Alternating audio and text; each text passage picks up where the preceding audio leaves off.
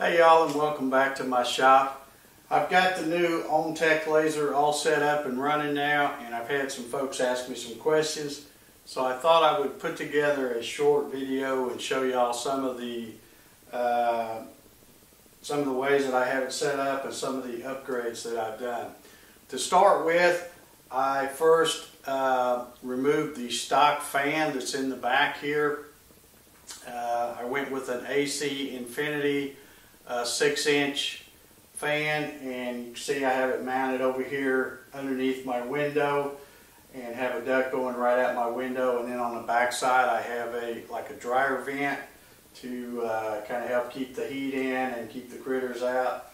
And then I bought a extra length of this black AC Infinity duct hose to connect to the back, and I get a much better draw pulling the fumes out with that. That's pretty much the word I hear on all the videos and on Facebook where people have these Omtech machines. They say the first thing they do is try to remove that stock fan and get much better airflow to get rid of the fumes.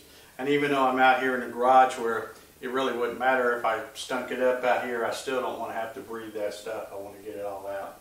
So that's been working well for me. The second thing I've done, right behind here, I've got a chiller. Instead of using the blue tub that they include with this machine, I went with the CW-5202, which it's actually a chiller that can handle 2 lasers, but I've just got a little loop on the other outlet. The chiller instructions actually included this picture here, and they also included the 2 little Y connectors. And if I would have had a little bit more length on the hoses, I probably would have connected it that way. But I didn't want to run short on the length of hose, and I didn't want to have to put the chiller, right up next to the machine. I wanted it where I could get to it easily to, change the settings on it, and also when it comes time to drain it, I want to be able to get to it easy enough. And so I just left it back there closer to the wall and just did the little loop for the second one. Plus, that will make it easier if I ever add a second laser. I won't have to fumble around with so much the other hoses. They will stay just like they are. I also decided to go with the 4-piece lens kit from American Photonics. They seem to be just a much simpler way to use a CO2 laser like this. All of their different focal length things are all set, and so when you put the tube in, you can just snug it up, put your workpiece in there, bring your table up till it's almost touching, and then use actually they use a AAA battery. I've since cut some of these that will have the right focal length here, and you just set it up, get it close, and then loosen that back down and drop the nozzle till it touches, and then tighten it back up, and you're good to go no matter what lens you have in there. The one I have has a 1.5, a 2-inch, a 2.5-inch, and a 4-inch, and it's just so much easier to set the focus using their system as opposed to the stock lens. You may have heard me mention before, my floor out here in the garage is really terrible as far as having slopes to it and all.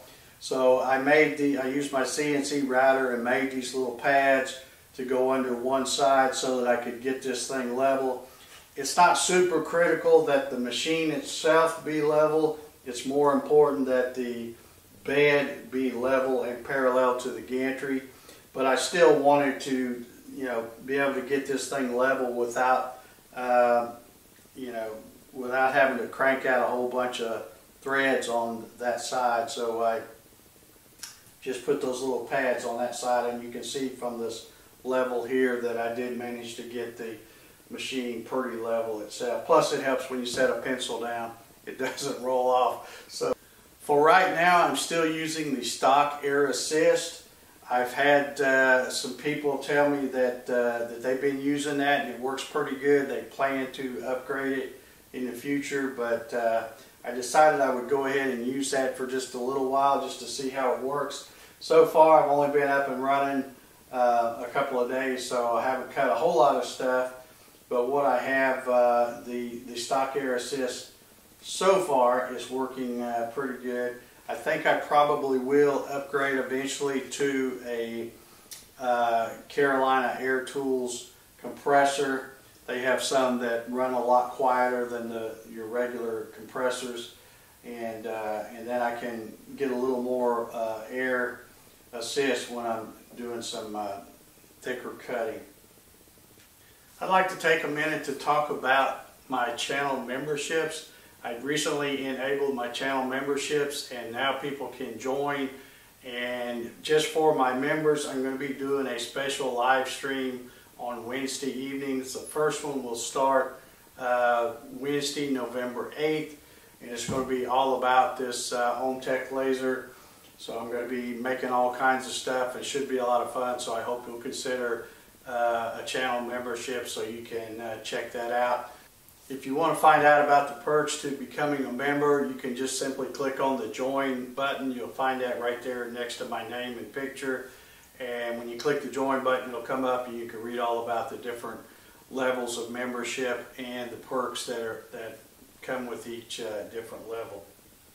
Also, I'd like to add that if you are interested in taking a look at these Omtech lasers, I am an affiliate for Omtech lasers, so if you want to go check them out, I have an affiliate link down below in the description, which when you click on that, that'll let them know that I sent you over there. And also, if you're interested in purchasing one of the Omtech lasers, there is a discount code down below as well that will give you 3% off of your entire purchase from Omtech.